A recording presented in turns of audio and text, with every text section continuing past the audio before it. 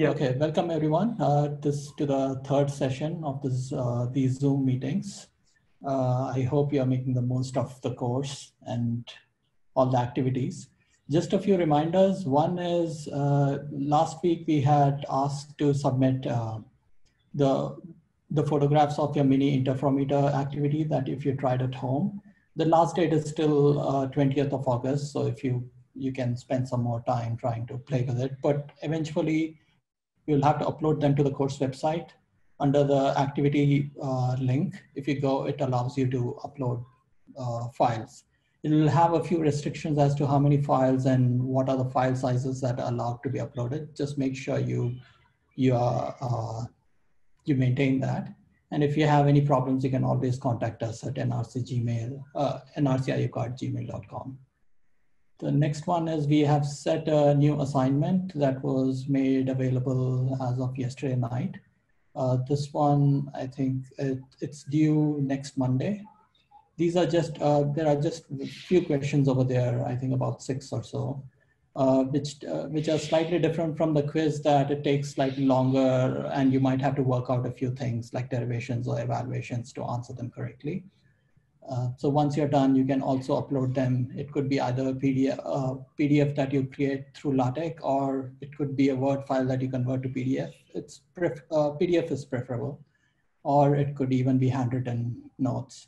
But eventually we will set up a short quiz based on the questions that are given in the assignment, so that we know which ones you got it right, because actually grading the notes might be harder. But if there is some issue that arises, we might refer to the notes that you uploaded. So it is still required that you upload all those, your work assignment by the deadline. But the evaluation will be through a short quiz that's based on the assignment. Okay, just the final thing is Jean was mentioning about these Perseid showers that are going to be apparently visible, meteor showers that are going to be visible, I think today and tomorrow the best. So maybe Jean can give more details as to where to look or any other details. I haven't done much. Okay. Yeah. Yeah, thank you, Prakash. Yeah, so tomorrow, yeah, meteor shower, yeah, maybe seen the sky where you will have no clouds, yeah, and for those who will catch some pictures, yeah, photographs, yeah, well, it will be nice to share your material. We will try to get some for next week, yeah, also, yeah. Now, the first thing I wanted to start with, yeah, is to give some explanation about what is on the background, yeah. And to do that, I'm going to share the screen. Yeah. I'm not sure whether it works or not. I'm just doing, oh yeah, here it is. Can you see my screen now? Star trails? Yeah, if yes, yeah. Yes, so, we do see it, Jean. Okay, very fine, yeah.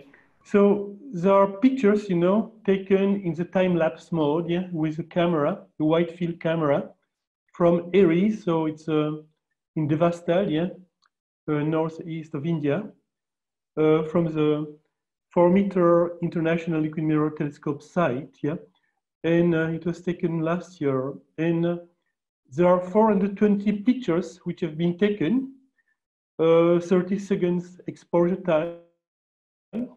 And what you will see is a co-addition, yeah, of all those images, yeah, as time goes on. Yeah. So now I will I try to start the video. Yep, here it starts. So you see the Earth, yeah, is turning, yeah, spinning, and we see many stars, yeah, getting superposed, yeah, to each other. And here we have just co-added, yeah. So well, Anna, my wife, did the work, yeah. 420 exposures of 30 seconds. And you see, well, how bright the sky is becoming, yeah? And this has been known as a Holberg's paradox, yeah? So just imagine that in the sky, we would have 420 times more stars than what we have now, where the sky during the night would not be dark, but it would be bright, yeah? There would be no dark sky, yeah?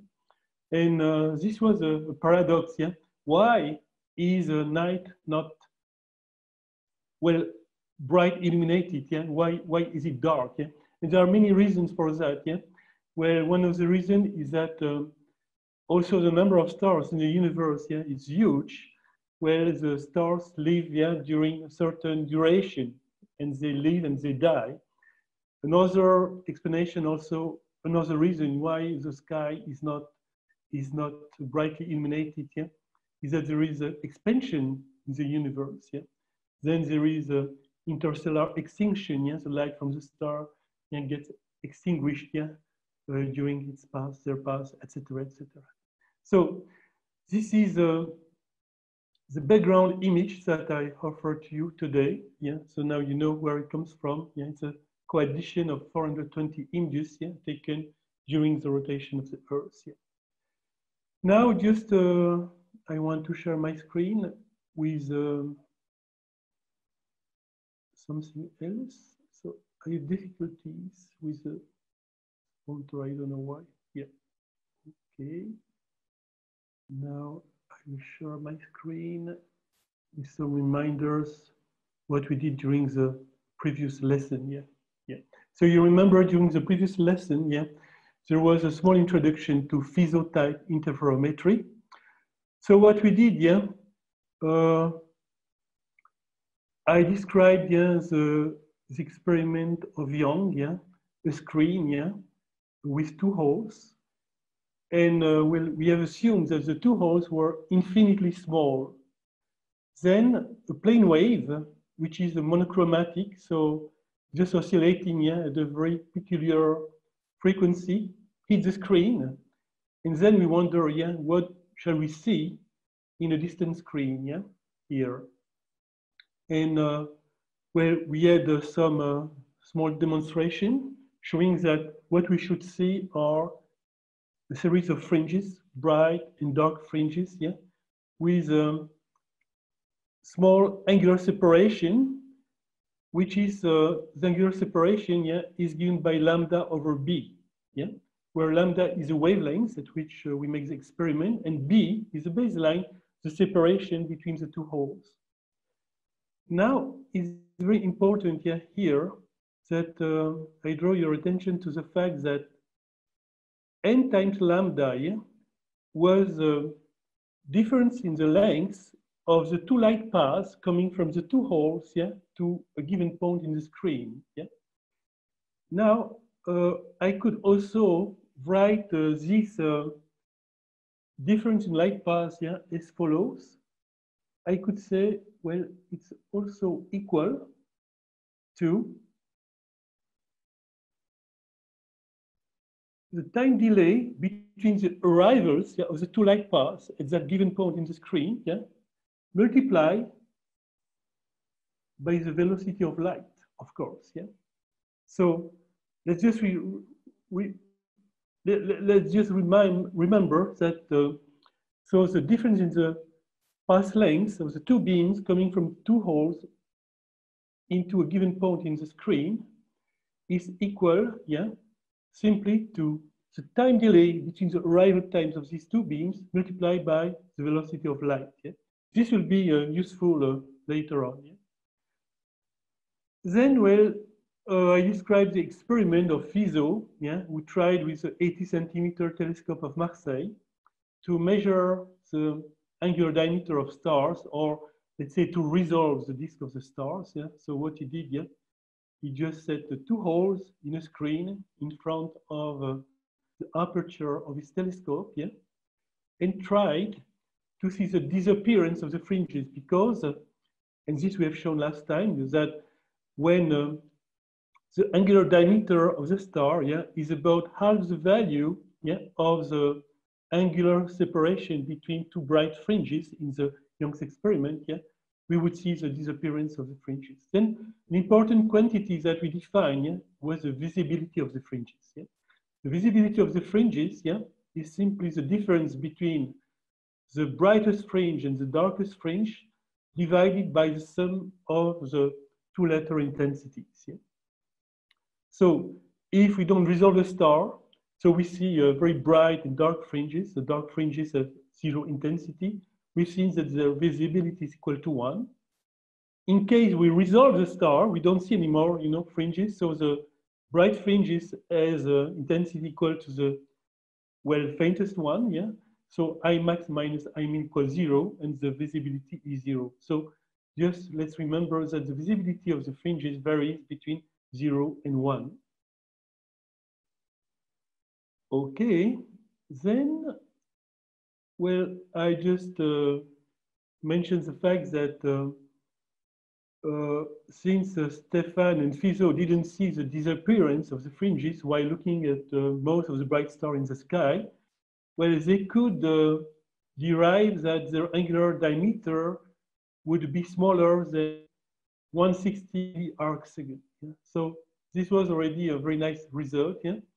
And just on the basis of this measurement, if you succeed in measuring the bolometric flux of the star you are looking at, yeah, you may derive lower limit for its effective temperature, yeah, by means of the Stefan, well, one of the laws we've seen previously, yeah. Now this is a picture showing the 80 centimeter Marseille telescope, yeah. Then, well, we just gave some clues how to build the micro interferometers, yeah. And so with 2 holes to see the fringes, with 1 hole to see the iridescent. And so we invite you once more, yeah, to post, yeah, your pictures, yeah, showing the micro interferometers you may have built up, yeah. Don't be shy, do it, yeah. Then I mentioned the fact that, you know, Michelson was the first, yeah, to resolve the angular diameter of the satellites of Jupiter using a small size telescope, 30 centimeter in diameter. And then, in collaboration with Pease, they installed a 7-meter long beam on top of a 2.5 meter telescope. And they were the first to resolve the angular diameter of a bright star, yeah, Betelgeuse, yeah, Alpha Orionis. And they measured the angular diameter as being 47 milliarcseconds. Yeah, so that was the main content of the previous lesson. Now lesson 3, yeah, you must visualize, yeah, the video on YouTube.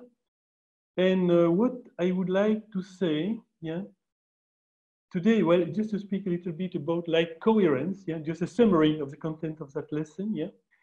Just to remind you that when you're observing a star, you are never observing, yeah, in an extremely narrow bandwidth, yeah, but with a narrow band filter, yeah, having a certain width in frequency, which here is defined as delta nu.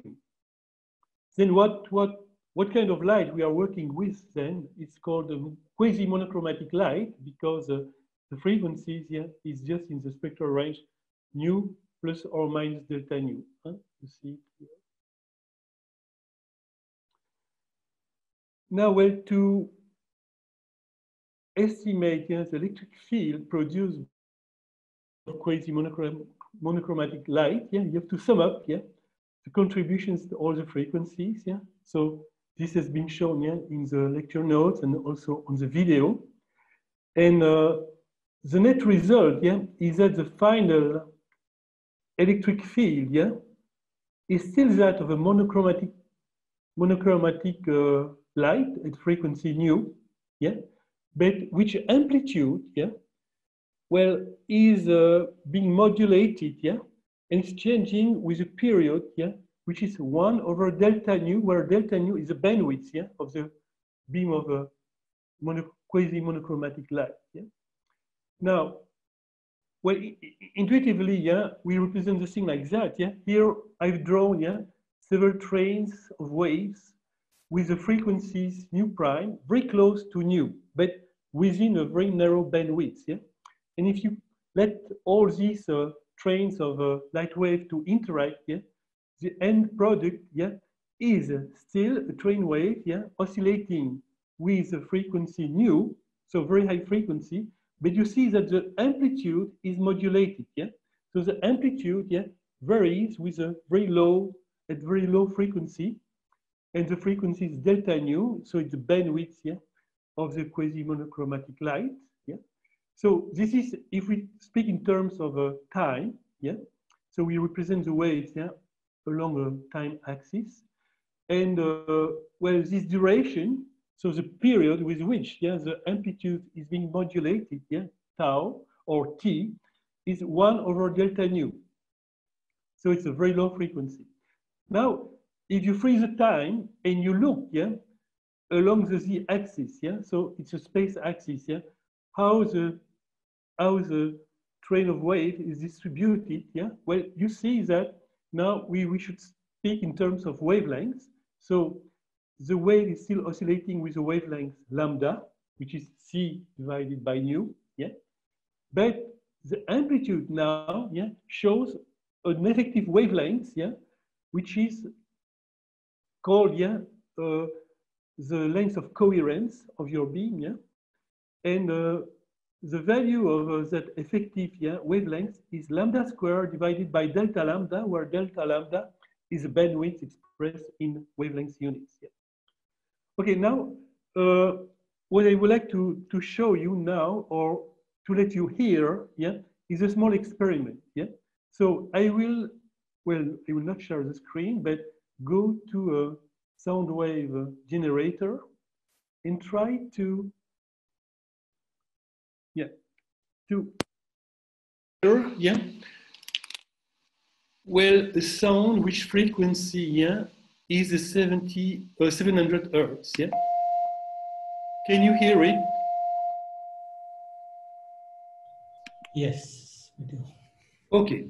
Now, what I will do, yeah, I will mix up, yeah, two waves which frequency differs just by 1 hertz. So one will be a frequency of 700 hertz, and the second one will be 701 hertz. Yeah, and we should hear, yeah, a modulation of the amplitude. Yeah, so let's try. Can you hear a modulation? Yeah, not very clearly. Could you play that again? Yeah. Okay. Now I change the frequency. I go, one wave will be 700 hertz. The second wave will be 702 hertz. Yeah. So 700 hertz and 702 hertz. Yeah. And now I shall play it. Yeah. Can you hear the modulation?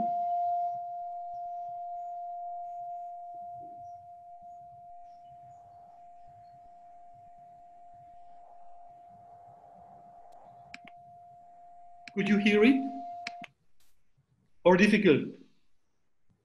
Yes, I mean, the modulation is a bit hard to I know. clearly hear.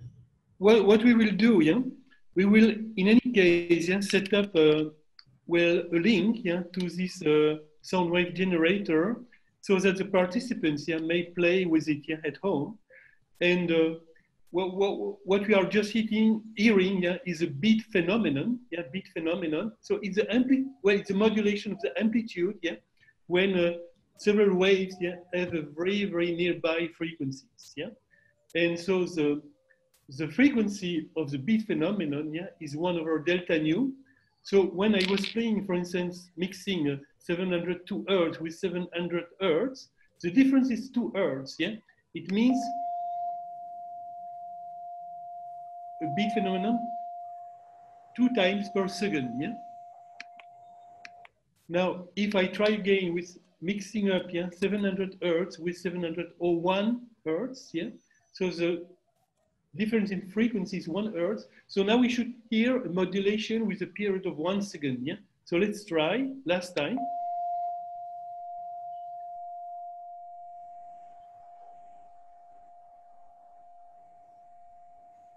Okay, so in any case, yeah, I set my microphone again back.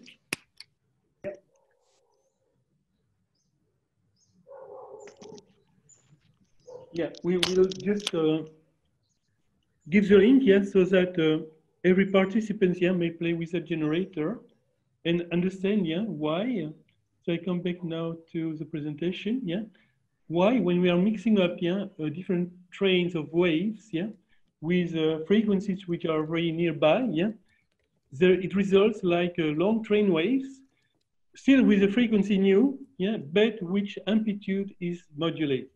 Okay, so now astronomers work, yeah, with a quasi-monochromatic light. Yeah, so we forgot about monochromatic light, yeah, which would be the light emitted by a laser. Yeah, so we just isolate, yeah, a narrow band, yeah, delta nu of frequencies, yeah, and we make the experiment, yeah. So in the lecture notes, yeah, and in the video, yeah, we try to find out, yeah, what is now the distribution of the light intensity in the screen of the Young experiment, yeah, when the two holes are still infinitesimally small, but when the light coming from a distant source, yeah, very distant, yeah, much more distant than what is shown here on the diagram, yeah, is emitting not monochromatic light, but quasi-monochromatic light. So light with frequencies, yeah, in the range nu plus or minus delta nu.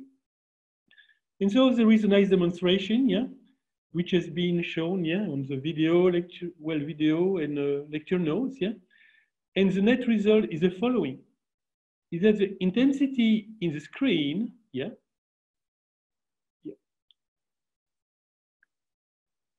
is equal to the summation of the intensity from hole 1, intensity from hole 2, plus, yeah, and this is the difference, yeah,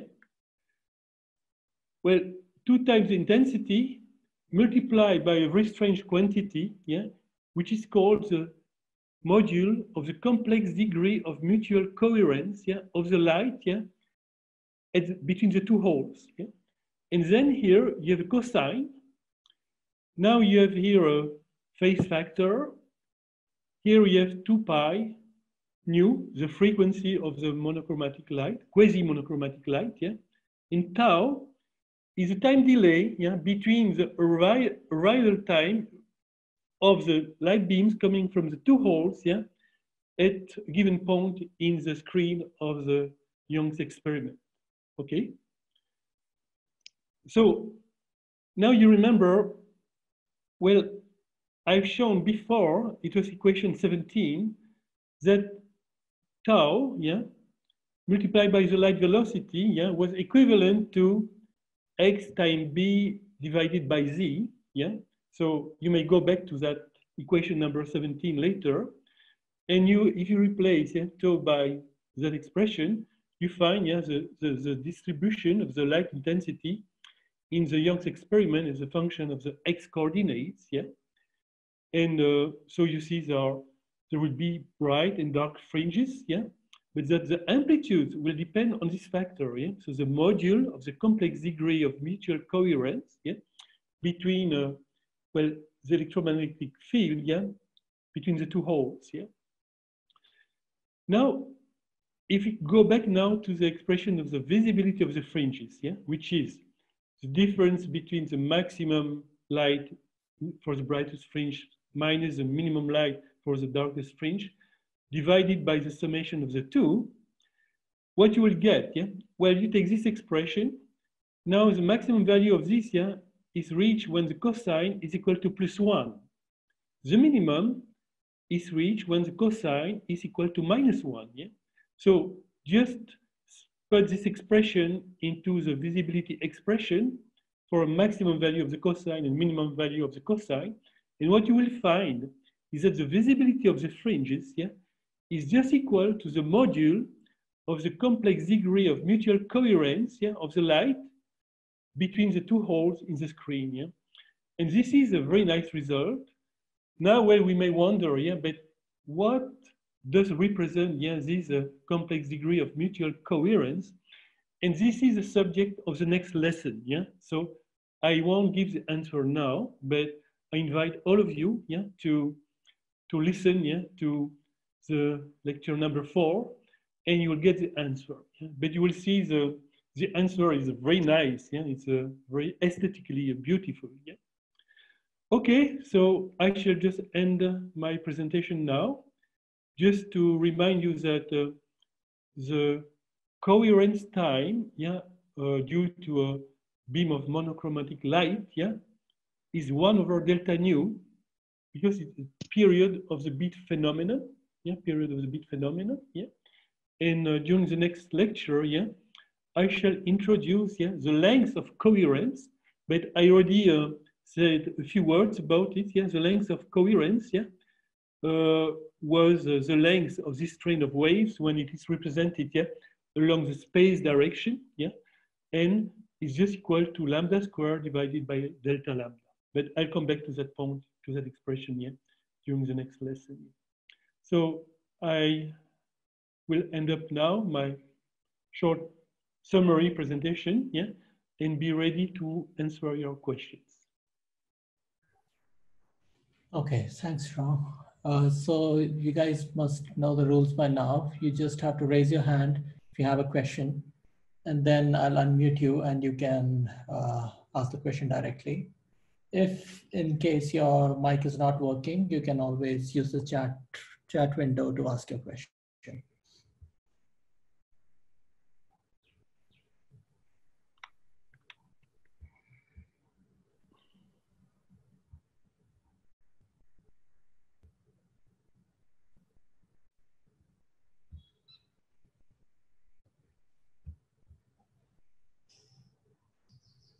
Yeah, so maybe before first question arrives, yeah, you remember last time, yeah, someone raised the question saying, well, how can it work, you know, with white light? Yeah, it's not light emitted by a beam, yeah.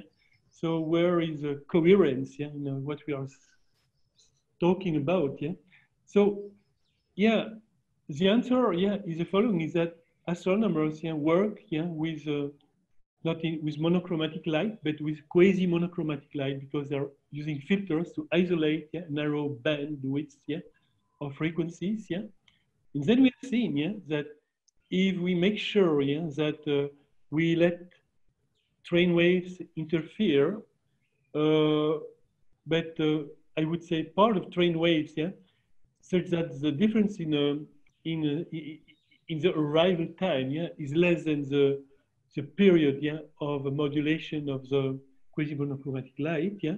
Well, it will work. It is like monochromatic light, yeah. But you must make sure that the time delay between the arrival time, yeah, of the two light beams, yeah, is less than the period of modulation, yeah, of the quasi-monochromatic light, yeah. And well, now if you call, yeah, this time delay tau, and if you multiply it by the velocity of light, yeah, you'd find that for the case of the Michelson and Pease experiment, yeah, it would translate, yeah, in a difference in length of about a few microns, yeah. So Michelson and Pease, yeah, had to make sure that the difference in length, yeah, between the train waves emitted by the star and hitting the focal planes along two different trajectories differ, yeah, by less than a few microns, yeah. And this was a very big difficulty, yeah, in experimenting, because when you set up, yeah, a big beam, yeah, 7 meter long, on top of a telescope, there are flexures, there are dilatation effects, there are many mechanical problems, there are vibrations, yeah. And to reach such a high precision of just a few microns, yeah, was quite miraculous, yeah. So do we see any question coming up? Yes, Bikram. Okay, yeah, Bikram. Go ahead, Bikram. Hello, Joe. Thanks for the lesson today.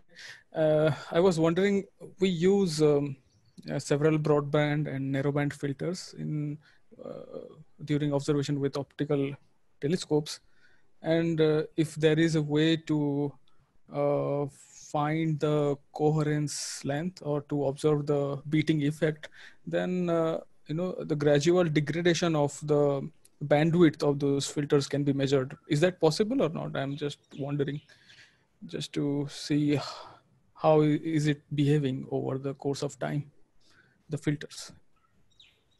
Well, no, I think, you know, I think, well, even if the filter quality, yeah, deteriorates a little bit with time, yeah, well, I don't think it would have any effect, yeah. Well, if you see that maybe there might be some problem with the filter, yeah, you just replace it with a new one. But in the case of Michelson and Pease, yeah, they use a broadband filter, let's say 1,000 angstrom bandwidth, okay?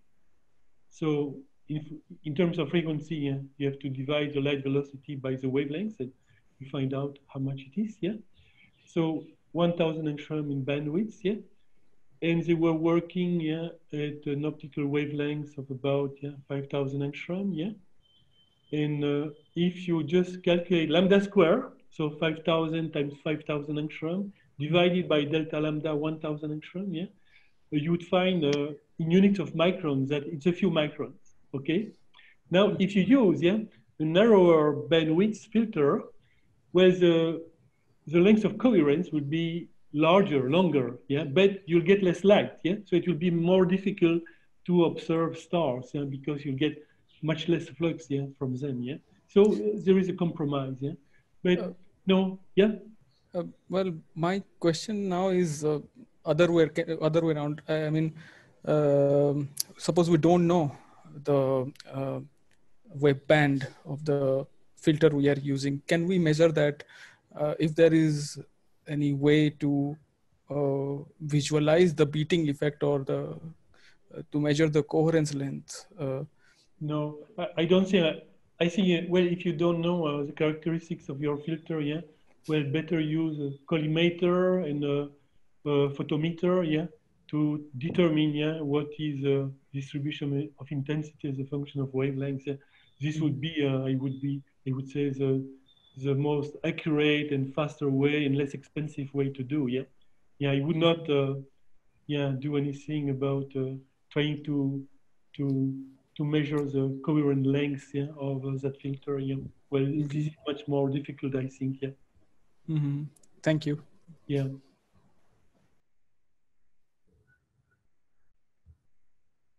Yeah, so it was interesting you're talking about this trade-off between the amount of light you collect and the coherence length, which is related to the bandwidth. Mm-hmm. This is what I suppose puts a limit on how high frequency you can go to use interferometry, right? For like, you don't see interferometers in the X-rays, and I don't know whether UV is used for interferometry. Mm-hmm. Eventually you will need shorter and shorter bandwidths to make the coherence length sufficiently long. Is that correct? Yeah. Yeah. It will always be lambda square over delta lambda, yeah, the length of coherence, yeah. And indeed, yeah, if you go to shorter and shorter wavelengths, yeah, it's more and more difficult. Well, unless, yeah. Now, well, when you are looking, yeah, at the interferometric experiments, yeah, on well, in big observatories, yeah, where they are using a disperser, yeah, so they don't use filters; they are dispersing the fringes, yeah, and now if you disperse them, yeah, very much, you get high spectral resolution, yeah, but you can only address, yeah, the very bright stars, yeah. Now, if you disperse less, yeah, then you may reach fainter stars, but you get less spectral resolution, yeah. So it's always a compromise, yeah. But so yeah, in practice, yeah, you know, in optical observatories, yeah, they are not using filters, yeah, but they are dispersing the fringes, yeah, and they get information, yeah, for a very large number of wavelengths, yeah, at the same time, yeah. So it's very neat, yeah. Okay, we have a question from Pallav. Yes. Pallav, go ahead, unmute.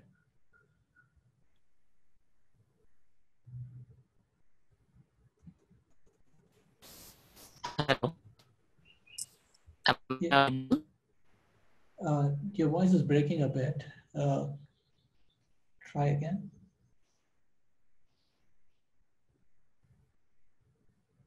We don't hear you at all. You're muted, Pallav. Hello. Yeah. Yes. Yeah. So I have observed a very nice thing that whenever sunlight incident on a spider net, not every time, in a particular in few cases I have seen that it creates a beautiful pattern sometimes. That colors is that that emerging from that spider net. And does it is it a consequence of interference? Yeah. So very nice question. Yeah. And what we'll try to do, yeah, during this week is to find a net, some sunlight, yeah, and to look at it, yeah, and then I'll give you the answer during the next lesson, yeah. The reason is that you remember last time, yeah, someone raised also a question. He said, well, I tried to measure the angular diameter of Jupiter, yeah, with a 1 millimeter thick wire, yeah, and well, I had the impression to see, well, interference of light, yeah.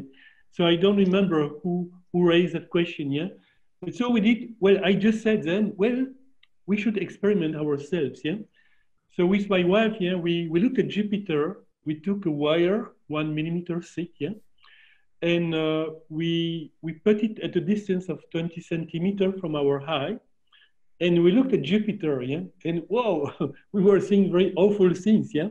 Well, we were seeing Jupiter all around the wire, and well, what was the reason? What is interference of light or not? No, I think it was a problem with our eyes, yeah, because well, if you look at Jupiter, yeah, you must accommodate to infinity, yeah. And now, if you want to see a 1 millimeter thick wire at a distance of 20 centimeters, you have to accommodate very, very close, yeah? And you cannot do both at the same time, yeah? And I think this was the reason why, when that participant tried to measure the angular diameter, yeah, of Jupiter, yeah, he was seeing very strange things, yeah? So you may try to do it yourself, yeah? Then we made the calculation, yeah? In fact, yeah, at what distance, yeah, at which distance from your eye, we should have set the wire to occult the disk of Jupiter. In fact, right now, yeah, the angular size of Jupiter is about 50 seconds of arc, yeah, which means that a 1 millimeter thick wire should have been set at a distance of 4 meters from 4 meters from our eye, yeah, you see? So this is much longer distance, yeah, than the 20 centimeter that the participant tried, yeah. So I think the interference that he was seeing, yeah, was probably a problem with eye, that we are not able at the same time to accommodate to infinity and very near, yeah. Now, if we would set, yeah, the wire at a distance of 4 meters, it would be much easier, yeah, to accommodate, yeah, between Jupiter and the wire, yeah. So now, with regard, yeah, to the spider net experiment, yeah. So we'll try to do it this week. Yeah, a very nice experiment. Thank you for that suggestion. Yeah, and I invite, yeah, well, participants, yeah, to try doing the same. Yeah. So I don't know what is the answer. Yeah, because well, I never saw. Yeah. And I think there's a special kind of butterfly is named morpho butterfly. The color is blue, bright blue, magnificent blue color. But that blue color is also a consequences of interference pattern, which is known as structural color. So correct. That is also one very nice. Yeah, absolutely. Yeah, and Yeah, well, we had the opportunity of seeing those very big butterflies, yeah, which are called morphos, yeah. Whales are either green or blue light butterfly with a size which can be, well, a few tenths of centimeters, yeah. And you're right that the very nice color we see from them, yeah, is a result of interference, yeah. So nature, yeah, has invented also, yeah, the phenomenon of interference, yeah, before optical astronomers thought about it, yeah, absolutely, yeah. Yeah.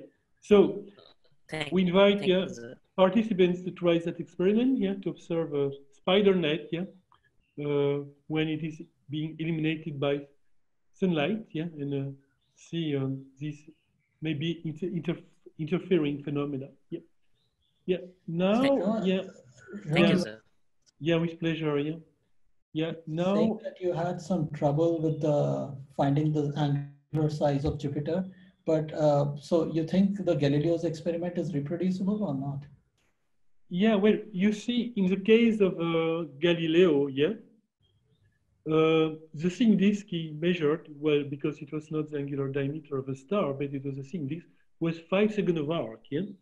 So we calculated at what distance he should have set his eye to occur the star. And the answer is, well, 10 times larger than if you want to occur the disk of Jupiter, because 50 seconds of arc compared to 5 seconds of arc is a factor 10. So he should have set his eye at a distance of 40 meters. Now, well, it would be a very nice experiment to look at a star low on the horizon, set a wire 1 millimeter thick, go at the distance of about 40 meters, and see whether you have a chance to occur the star. Well, it would be a very nice experiment to be carried out. I don't know what is the answer.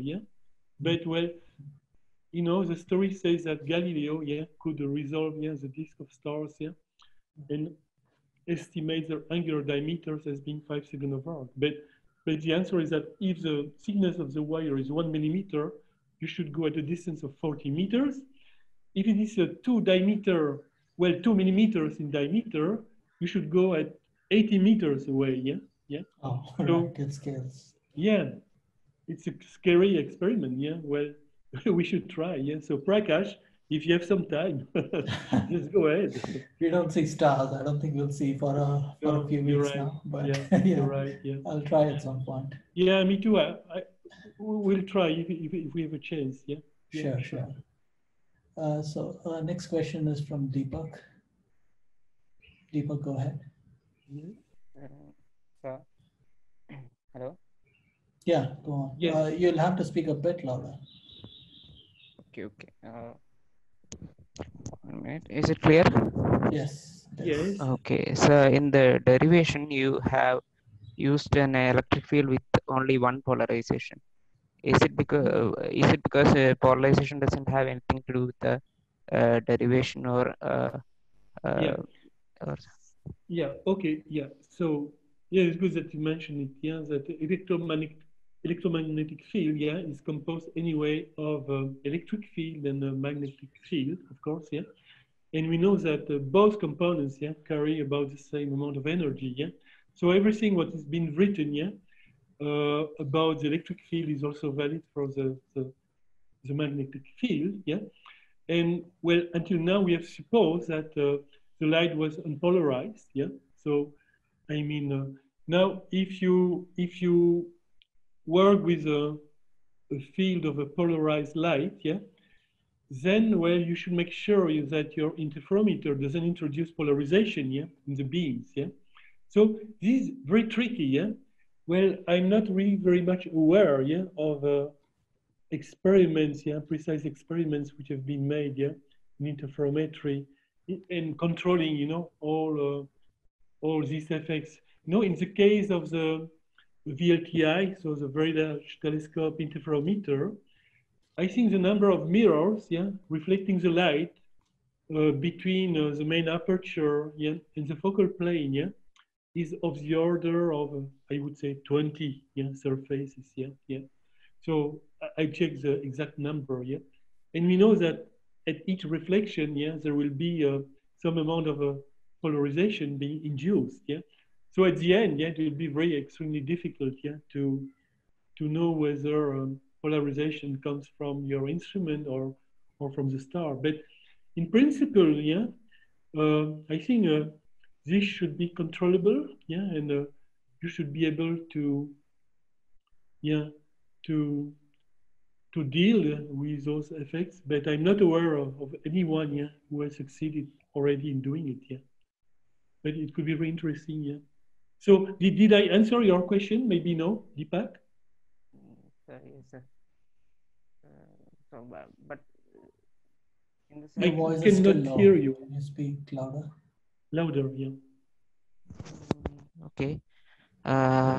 So I was thinking that each photon which is coming has its own pattern being introduced in the Young's double slit, right? So each photon coming at the Young's double slit will have its own pattern, right? If the polarization is different.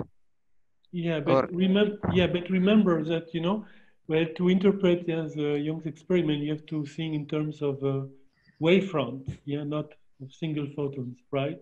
Yeah, okay. it is where, you know, well, there's a duality between representing light as being composed of photons or as being a wavefront, yeah, differs. And well, you need to represent the light as a wave, yeah, to understand, yeah, properly understand, yeah, Okay. the Young's experiment, yeah.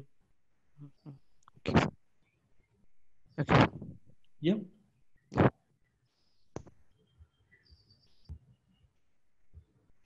There seems to be a question, sort of technical one in the chat window from Yes. Zheng Hui. He asked whether there's a mistake in calculation. This is regarding your notes, I think. Yeah. Equations 26 and 27. So just a moment, yeah. I just have a look. Yeah. Well, I'm not sure. Yeah. I should 26, 27. Yeah. Yeah. So I just go 26, 26. Is the argument T on the left side? Don't quite understand the question. 26 and 27. No, I don't see. Something to do with the argument T at the left of the equal sign. Yeah. So well, I invite I invite him to look at the video on YouTube. Understand what we did to go from equation 26 to 27. Yeah. There is some intermediate results that you will see on the video on YouTube. Yeah. It's because we made some time translation. Yeah. And this is the reason why, you may be surprised how we go from 26 to 27, but it is explained, on the video, on the YouTube video, okay? Yeah, Zheng Hui, you could probably elaborate it in the forum if it's still not clear to you. Yeah, okay. So there are more questions now? I don't think so. Suhita asked, can you explain the background picture, which... Yeah, okay. I think she missed it in the beginning. Yeah, so I think it's Suhita, who asked the Yes. question, So, well, we'll do it once more, I will just explain, the background picture.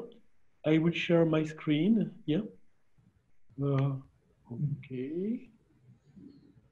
And go here, So here is a video, that I will show you in a moment. Oops. So it will represent, star trails, photographed, with a regular camera, but taking one picture of the sky every 30 seconds, and the duration of exposure, is also about 30 seconds, So I just start the video, and you see here, well, it's maybe the co-addition, of several tens of images, So each 30 seconds in time, And let's assume, that we co-edit here 10 images, This is how the sky would look like, if, the sky contains 10 more stars than what you see today, And well, in the 19th century, well, Holbers, who was, I think, also an astronomer, had the following idea. He said, well, if the universe is populated, with an infinite number of stars, then all the disk of the star, should result, in the sky being fully illuminated by the light from the stars, And why is the sky dark at night, And this was a paradox, And well, it took some time, before astronomers found the explanation, Now, well, I just let the video go, and in total, what you see is a co-addition of 420 frames, So if the sky would be populated, by 420 times more stars, this is how it would look like. And indeed, the sky wouldn't look dark at night, it would look bright, So this is the Hilbert's paradox, And to, well, give explanation why the sky is dark at night. Yeah, people invoked many different reasons. Yeah, one reason is that well, even if the number of stars is huge, their lifetime is finite. Yeah, well, the very bright star, massive stars, just live some tens of millions of years, but not billions of years. Yeah. Then there is also the expansion of the universe. Yeah, as you know, there is a redshift. Yeah, as you're looking farther and farther away. Yeah, uh, the spectrum of those objects is more and more redshifted. Yeah, so visible light falls in the far infrared or even radio wavelength, so you don't see it at optical wavelength. And when there are many other reasons, like extinction by dust in the interstellar medium. So the light from the star is being scattered and goes away from our side view. So there were many arguments brought up to explain why the sky is dark at night. So what you see here, and you see there are many colors, blue, yellow, red, greenish, etc. And this is really the reflection of the colors of the stars. So if you have a good eyes and look at the star, you will see that they have different colors, and you may see it here on this picture. So if there were many, many more stars on the sky, this is how the sky would look like. But it doesn't because of the many reasons I invoked before. Okay, so is there other questions in the meantime, or? Yeah, there's just one question in the chat window sent to me. Nikita is asking about how Newton found this angular size of Vega. So she asked if he assumed that the Vega has the same luminosity and size as the sun, then by default it will have the same temperature as the sun, whether that statement is correct or not. Yeah, so just a moment, because probably I was not listening to everything. So I just read. I'll copy paste it. It was sent. Yeah, is it from Nikita Rawat? Yes. Yeah, hi sir. I'm confused about the assumption made by Newton. If you assume that the Vega is the same luminosity and same size as the sun, then by default Vega is the same temperature. Hi sir, I have a doubt regarding the assumption made by Newton. If you assume that Vega is the same luminosity and same size as the sun, then by default it is the same temperature as the sun. Yeah, of course, you're absolutely right. But well, at that time, already the very illuminated idea to think that the stars could be just object entities like the sun was fantastic. Would you agree? People could have thought maybe what we call the stars are maybe just moons, or maybe there are other exotic objects. So the very bright idea of Newton to think that maybe Vega is a star, something like it is a star but it's just a sun, kind of sun, was a very bright assumption. And so, this was his assumption. He said, let's assume that Vega is just a star like the sun, having same luminosity, having same radius. And then he said, then its angular diameter would be about 2 or 3 milli-arc-second. So, of course, it was maybe wrong assumption to think that Vega is like the sun. Of course, we know it's not the case. But already thinking that the sun and the star and Vega are stars was a fantastic idea. Because at that time they had no spectrographs. They had very rudimentary tools. So in this sense, the proposition of Newton was extremely bright. Very, very nice assumption. So we know that in details, it's not correct. It's there, you're right. So it's okay, Nikita. Did we properly answer your question? Yeah.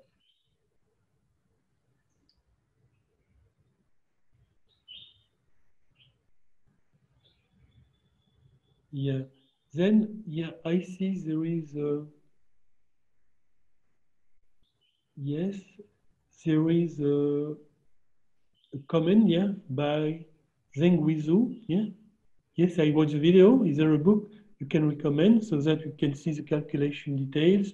Sometimes I cannot see the writings on the blackboard because the video is a little blurry sometimes.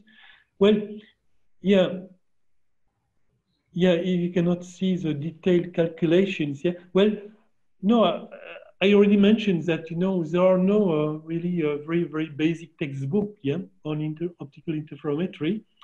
But sometimes you could try to get the lecture notes, yeah, after some summer school, yeah, on interferometry.